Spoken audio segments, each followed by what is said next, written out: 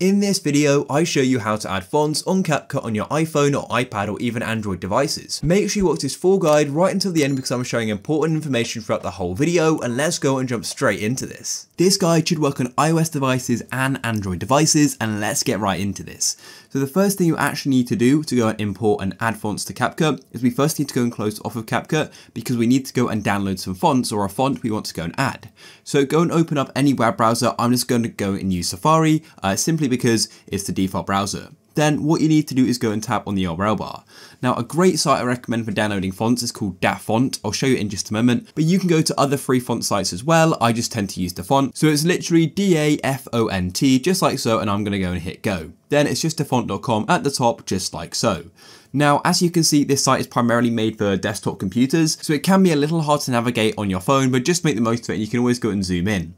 So at the top here, we've got a load of different sort of genres and types of categories you can go and look at. So yeah, there are so many to go and look at. I tend to just go and look at the top fonts because these tend to be sort of the most popular ones and they always look quite good.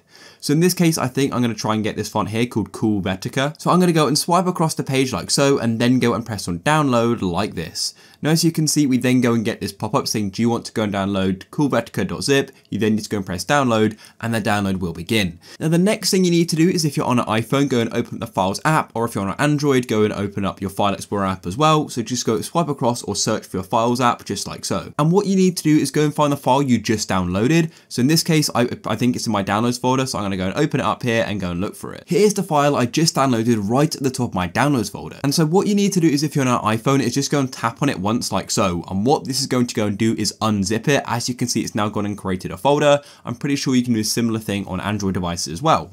Then what we now need to do is actually head back to CapCut. So go and close off of files and go and open up CapCut just like so. Then what you need to do is go and tap on the text tool just like this, and then go and tap on add text on the left hand side. And then what you want to do is go and type in what you'd like. Then what you need to do is go and tap on font on the left just like so. And as you can see, we can go and view all these fonts, but at the top we've got this option for add font. So go and tap there. Then as you can see, we just have this plus button. So go and tap on the plus button like so, and your Files app will open or your File Explorer will open. What you need to do is go over to the right and go and tap on Browse. And by default, you may be taken to a folder, but if you just go and tap on Browse and the back button a few times, you'll then be taken here. And what you want to do is go and press on my iPhone or Downloads or just wherever you went to save the file. So in my case, it's in my Downloads. I'll tap on Downloads. Then you need to go and tap on the folder that we just went and created by tapping on it originally. And then here it is. As you can see, we've got quite a few different files here. Now the files we need to go and use are .otf. This is a type of font. As you can see, there's quite a few different types. So what we'll need to do is go and import these one by one. They all look slightly different. What I'm going to do is just go and get the Helvetica RG. I'm pretty sure that stands for regular. So then tap on it like so. Then as you can see, we've now gone and added it, and we can now go and start using this font. It's automatically been selected, and that's what it looks like if you go and remember what it looked like on dafont.com, and that's it. You can then go and add effects to it, change the style, add effects like this,